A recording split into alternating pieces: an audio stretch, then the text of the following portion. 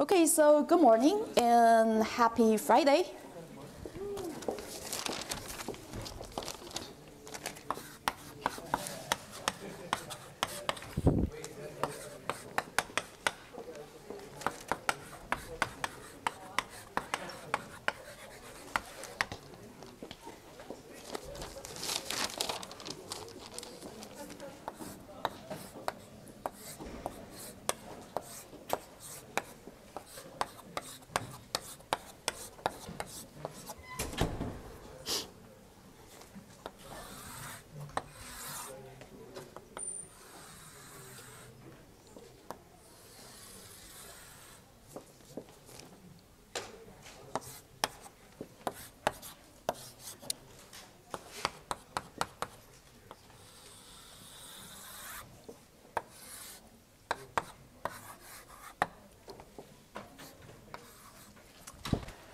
All right, so let's remind ourselves how a double-slit interference experiment is set up.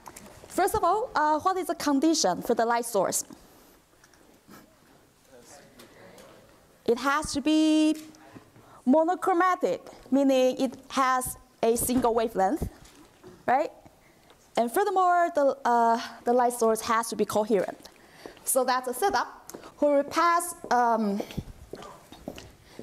a light ray from a monochromatic light source through the double slit, where the distance between the two slits is given by d.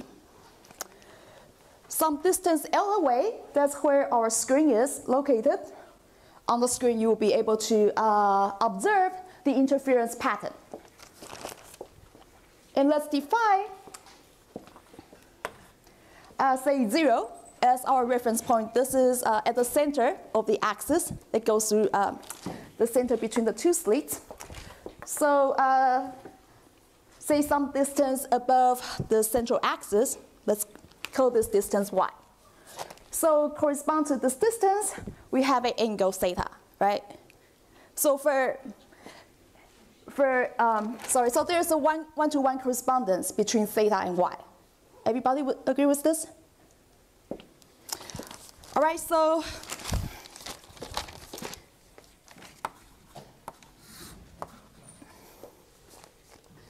as we already argued last time,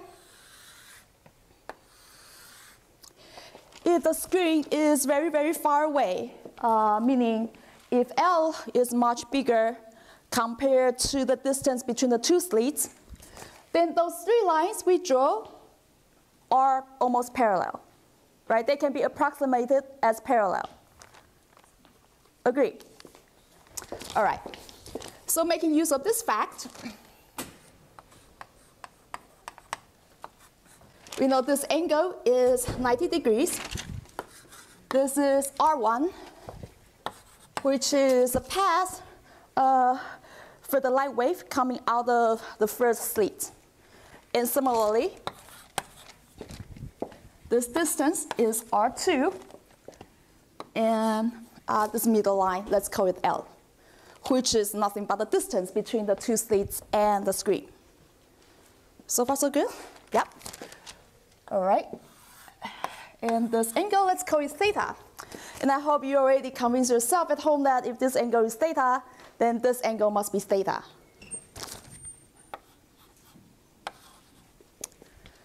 So to find out what type of pattern you have at this particular location, what is a relevant quantity?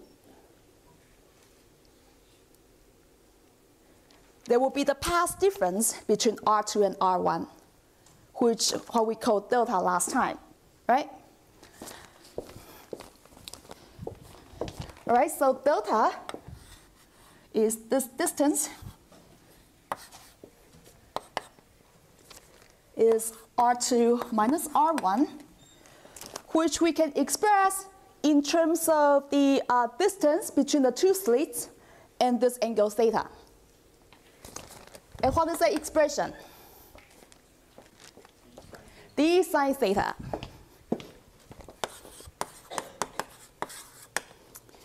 Good.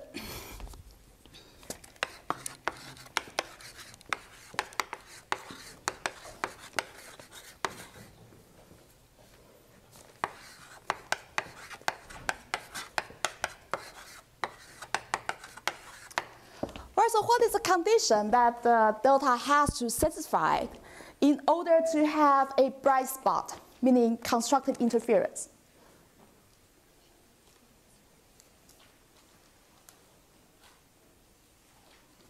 The path difference must be integral multiple of a wavelength, right? It's either 0 or lambda or 2 lambda or 3 lambda in order to have constructive interference.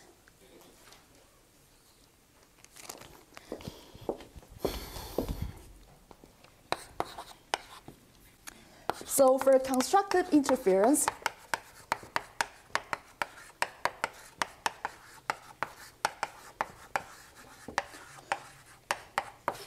at this point, let's call it P.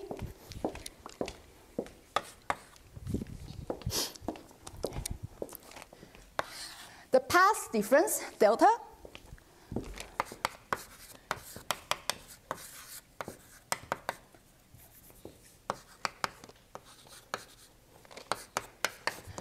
must be equal to integral multiple over full wavelength.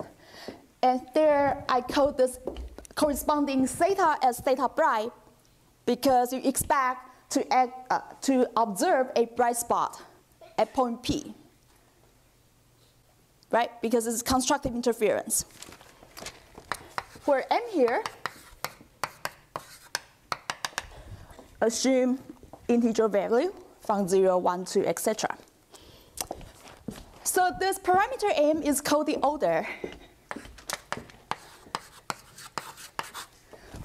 So on the question you are given, you may be asked, what is the location of order 1 bright spot that will correspond to this number M? All right?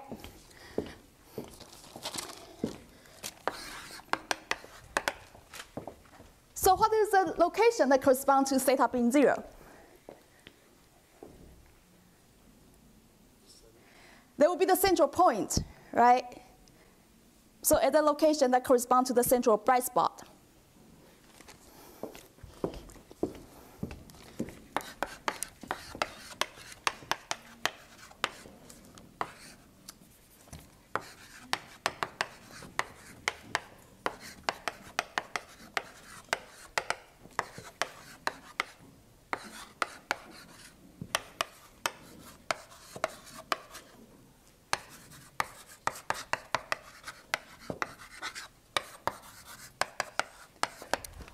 Which is a 0th order maximal with corresponding M being 0.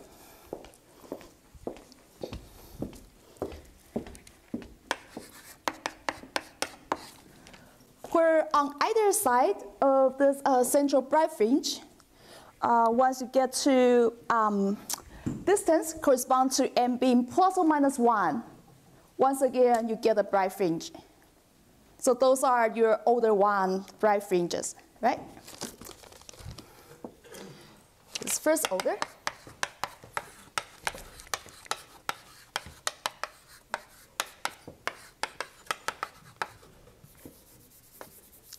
Maximum.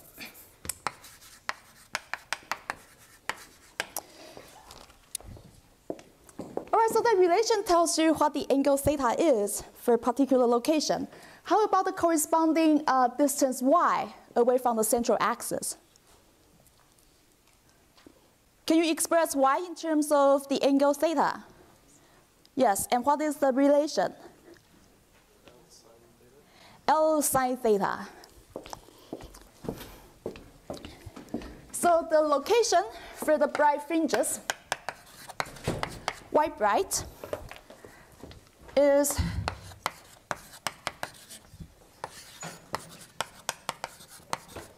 L, which is the distance between the double slits and the screen, times sine of theta.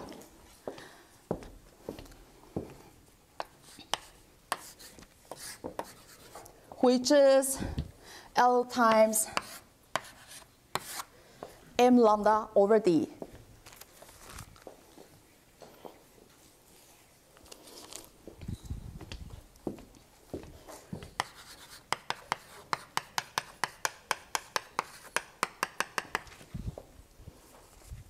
Any questions about this?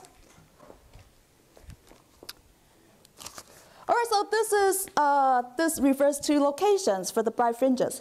How about dark fringes? Those will correspond to destructive interference.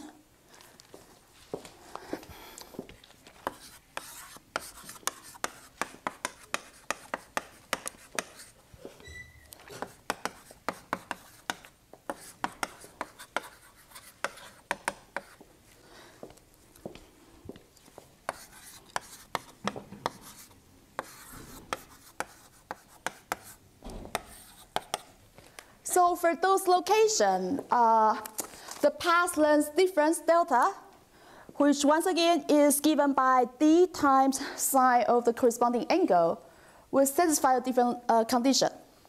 And what is the condition? Integer plus half wavelength. Good.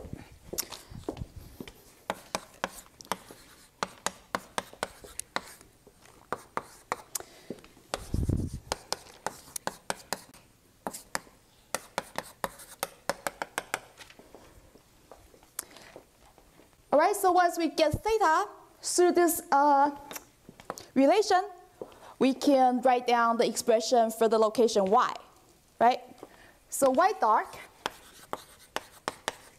meaning the distance away from the central axis, is once again given by L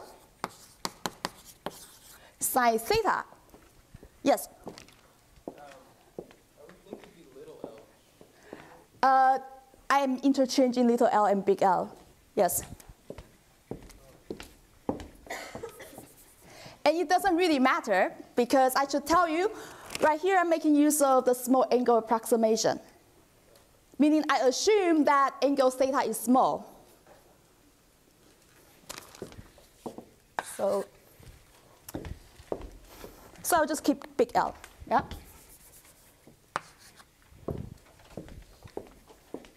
Is that clear? You agree with this statement? Good. All right, so here, this is L sine theta dark, which is L lambda over D, some integer plus 1/2. And once again, this formula holds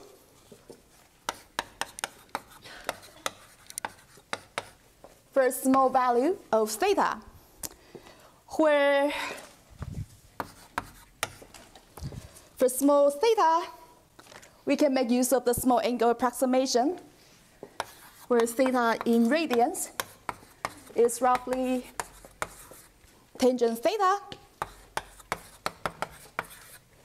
which can be approximated as sine theta.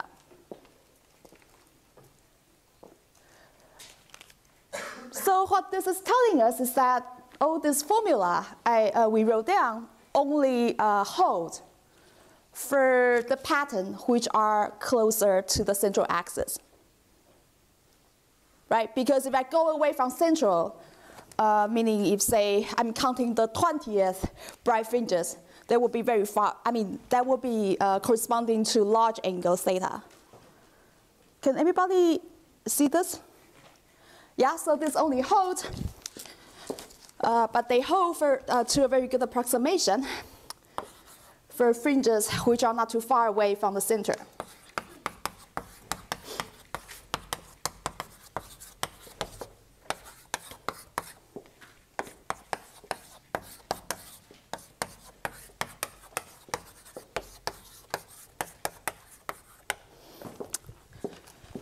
All right, so the pattern you observe on the screen will be the following.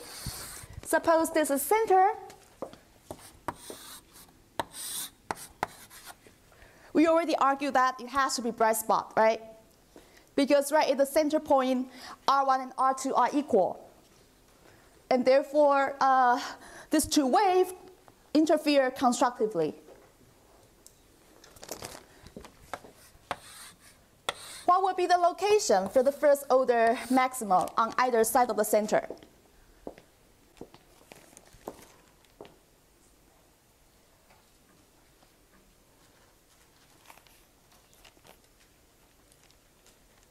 You have the answer on the board.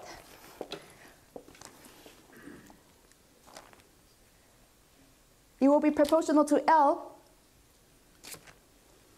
Which formula should I use to find out the location of the first order maxima bright spot? That one, right? And what value of M should I put in? 1, because I'm asking the first order maxima. So what is this distance?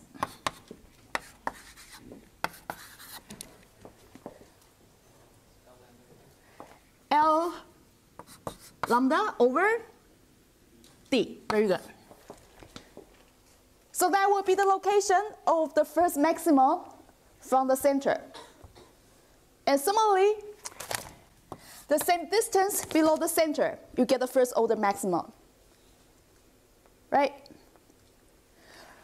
All right, so how about the distance between the first minima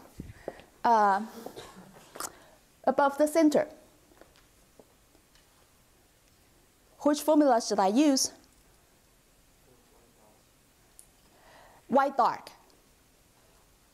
But what value of M should I put in? 0, right?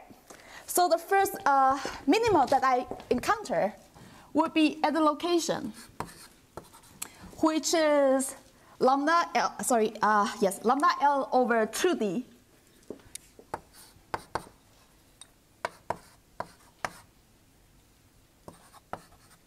And similarly, below the center, at distance lambda L over 2D, you get the first dark spot.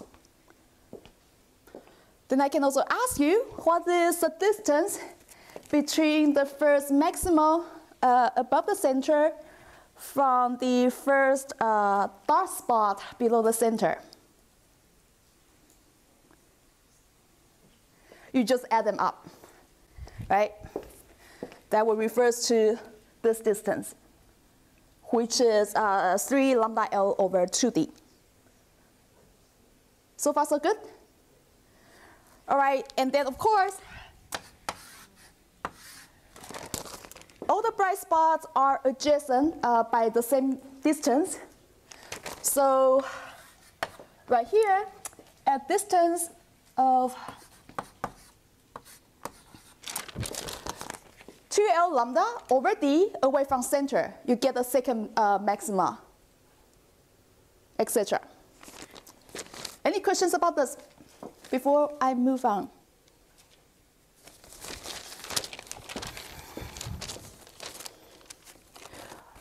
All right.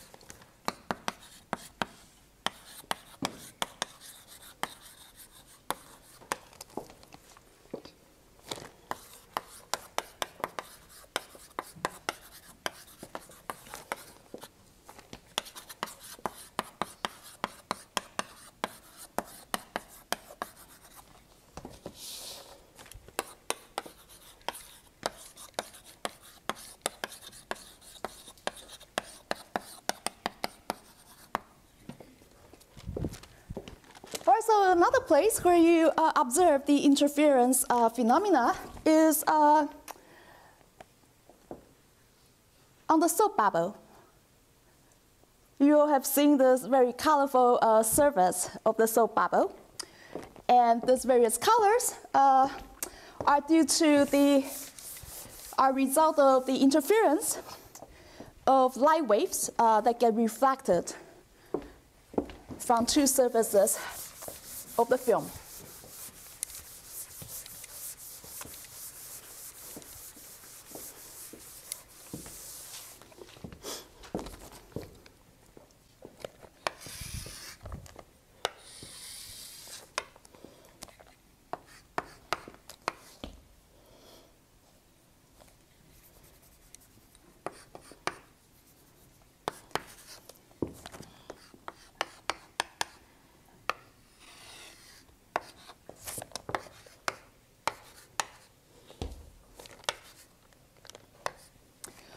So suppose here I have some medium and light go from N1, medium N1, into medium N2 and back to N1.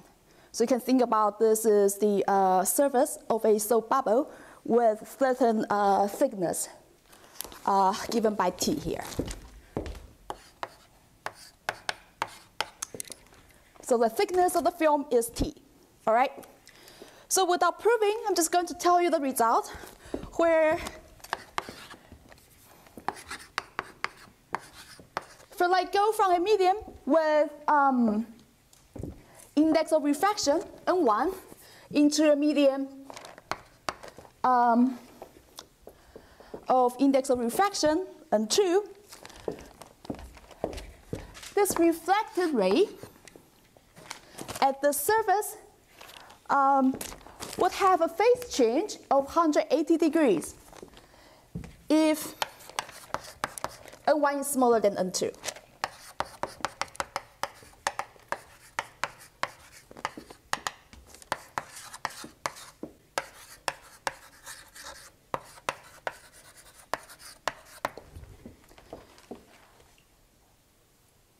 Reversely, if N1 is greater than N2, then there's no phase change.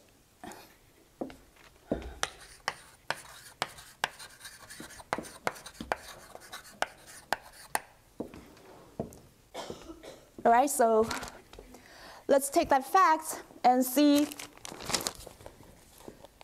what happened when the light gets reflected twice at these two surfaces. So at this interface, there will be some light ray get reflected.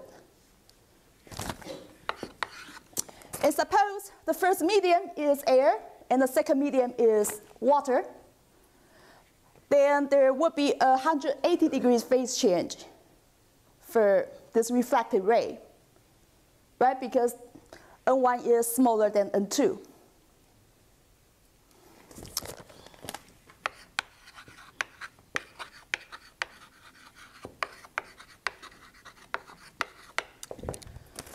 But there's something else happen at this interface. And what is it?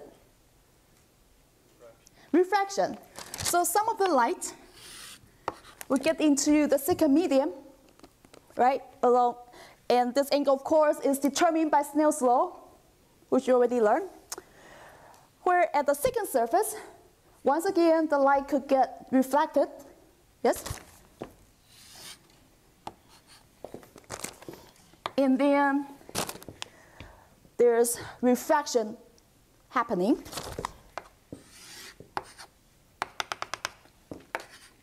So let's code this path number 2. So the light ray coming out of, through this path, which I indicated as 1, and those that come out through this path that I indicated by 2, they will interfere. And the pattern of this interference would depend upon the phase differences, the phase difference between these two paths. Agreed? All right, so my question to you is, for this path number 2, is there any phase change of 180 degrees because of the reflection? No, right? Because at this surface, you go from a larger index of refraction medium into a smaller one. And according to that rule, there's no phase change.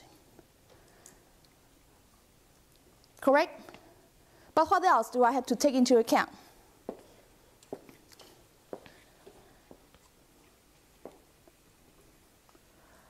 Are these two light rays travel the same distance?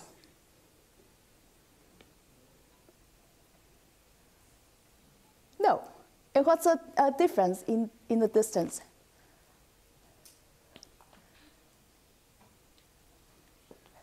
It would be roughly twice the thickness of the thin film, assuming that these two light rays are almost perpendicular to the surface of the film. Right, so let me write that down.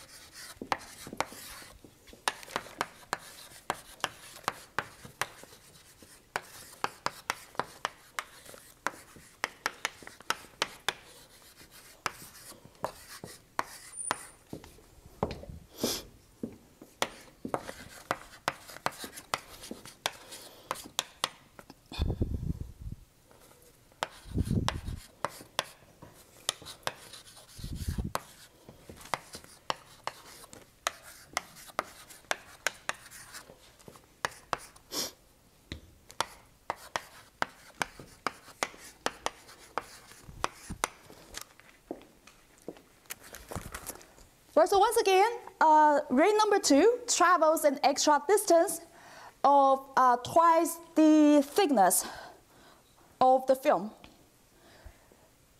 assuming that the light rays are nearly perpendicular to the surface. This is clear? All right. So how do you get constructive interference in this case between ray number 1 and ray number 2? Remember, ray number 1 has this extra 180 degrees phase change, or equivalently, you can say there's a. All right, so yeah, so that's point number 1. And in order to offset this 180 degrees phase change, 2t must be half the wavelength, right? All right, so if 2t, twice of the thickness, which is this extra distance that ray 2 travels, is equal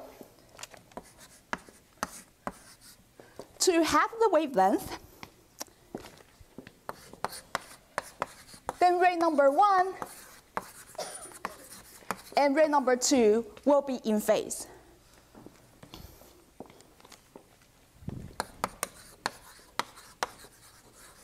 And therefore,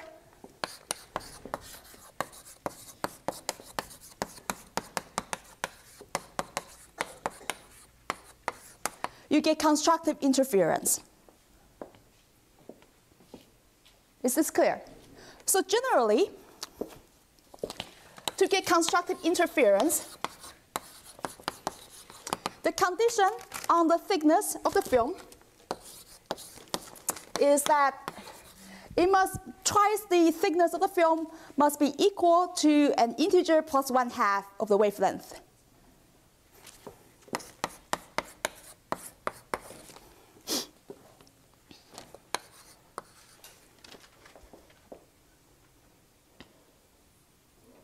And here the wavelength is wavelength in the medium.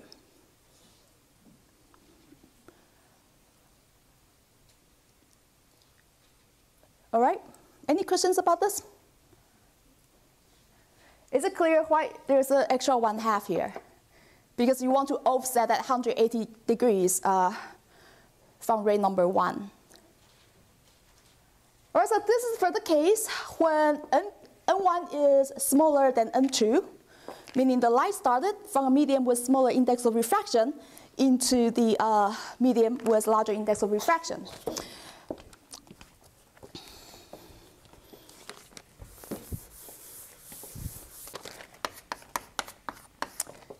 But suppose you have a situation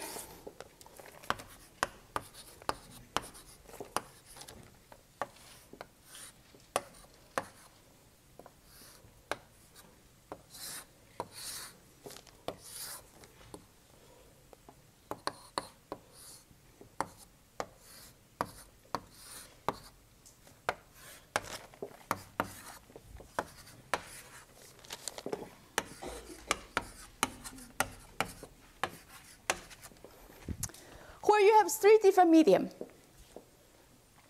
All right, so the first interface is between medium that has index of refraction N1 and the medium that has index of refraction N2,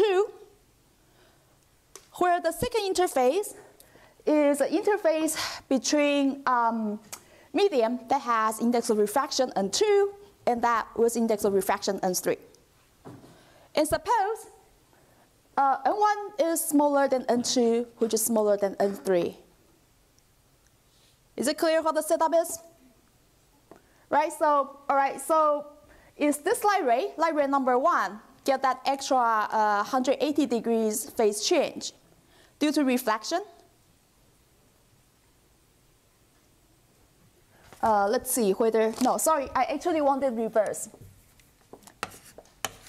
Sorry, I want the reverse. I want N1 to be greater than N2, which is greater than N3. All right, so in that case, is there 180 degrees phase change? No, very good. How about this interface? Remember N2, I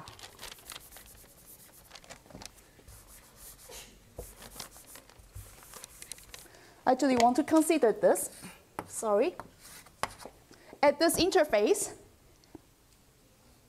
again, no, because N2 is greater than N3, right? All right.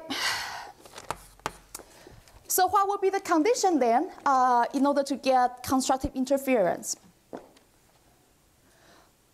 In this case, which is different than the previous case, here twice of the thickness must be equal to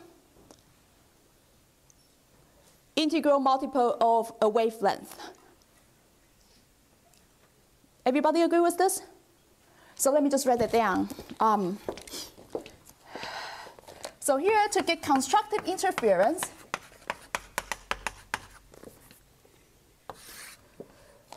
we need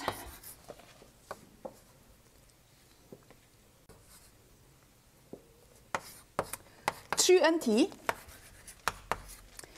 equals to integral multiple of a wavelength. In other words, twice of the thickness, T, is equal to integral multiple of the wavelength inside that medium, number 2.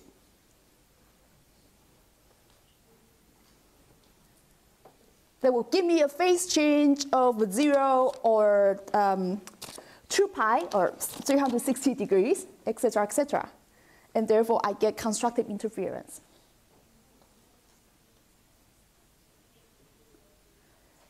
Can everybody see that?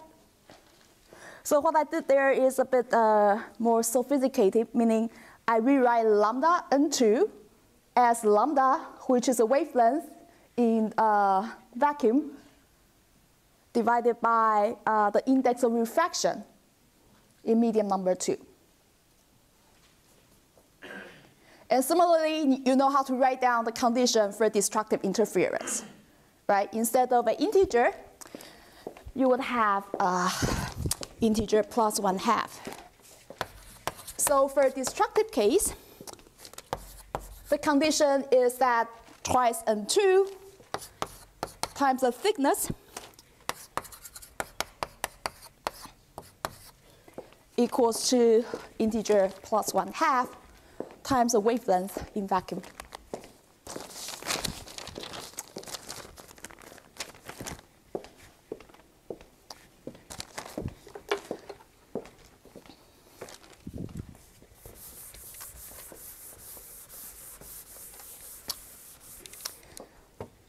All right, so the very last, any questions? It's clear. All right, so the very last topic concerns a modern-day application of the light interference, and that's a so-called Michelson interferometer.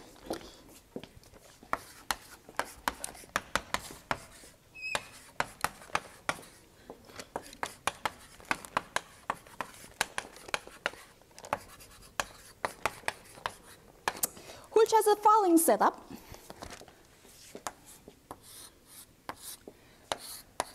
So here you have a light source.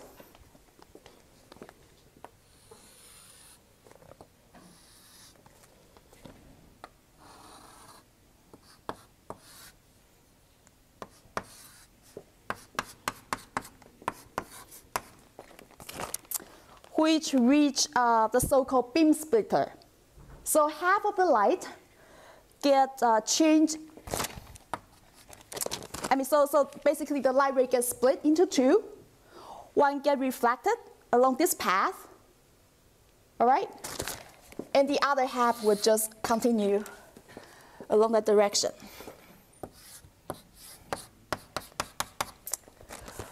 All right, so for the light rays that get split at this point, that go along this direction, some distance away, there's a mirror. So the light ray get bounced back along the same path. And similarly, for the other half, that continues going on along this direction. At some distance L2 away, there's another mirror, second mirror. So this light ray once again get bounced back, right? And once these two light beams get back to this point, they get recombined. So this is some telescope where you can observe the pattern of this recombined light rays. Is it clear what the setup is? Yeah? So let's call this distance from the beam splitter and the first mirror as L1, and the distance between the beam splitter and the second mirror, M2, as L2. So if these two distances, L1 and L2, are exactly the same, then what do you expect when both beams get back to the same point? Should they interfere constructively or destructively? Constructively, right? Because the paths are the same.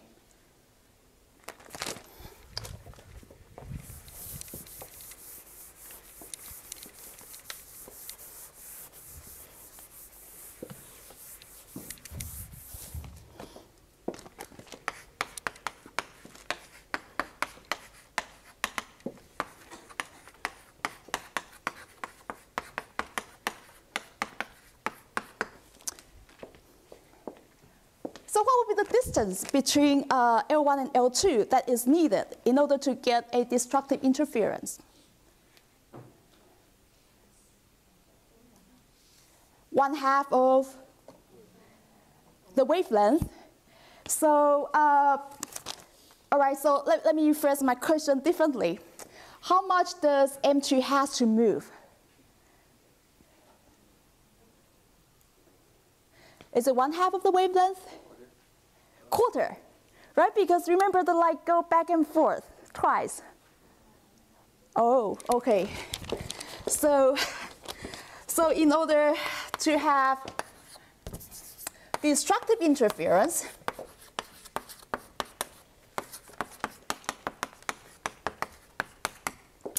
the difference between these two distances has to be quarter of a wavelength. Everybody agree with this statement? Right, because remember the light goes, for beam number 1, it goes the distance of a 2L1, where for beam number 2, the distance is twice L2. So to get a destructive interference, you need the difference to be quarter of a wavelength. So making use of this instrument, actually there's an ongoing experiment called LIGO, which is going to detect gravitational wave. Have you heard about this? So Einstein's theory predicts the existence of gravity wave. Basically, the way you think about it is that if there's gravity wave, that's like the ripple of space. And if there's such ripple of space, even though if we constructed this interferometer at two equal distances, like two equal arms, this ripple of space will stretch these two distances by different amount. Does that sort of make sense? So you actually see some really nice video about that. But how does this gravity wave get produced? So the current theory that we know of that may produce gravity wave could be the collision of black hole, for example. So this LIGO experiment